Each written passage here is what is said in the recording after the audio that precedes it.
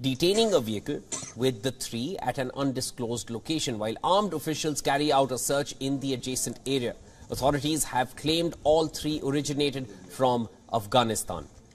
City Police Officer Syed Khalid Hamdani spoke to Pakistani media stating that heavy automatic weaponry along with ammunition, hand grenades, IEDs, improvised explosive devices were recovered from the men along with maps of the Adiala Central Jail.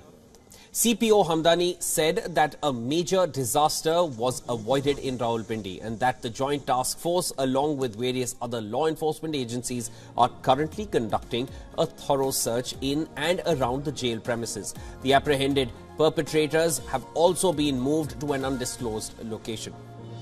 Now, Adiala's Central Jail in Rawalpindi currently houses close to 7,000 inmates. This is 3 times more than its official capacity of 2,200. Some high-profile prisoners currently held at the prison include former Prime Minister Imran Khan, former Foreign Minister Shah Mahmood Qureshi and former Chief Minister of Pakistan's Punjab, Parvez Elahi.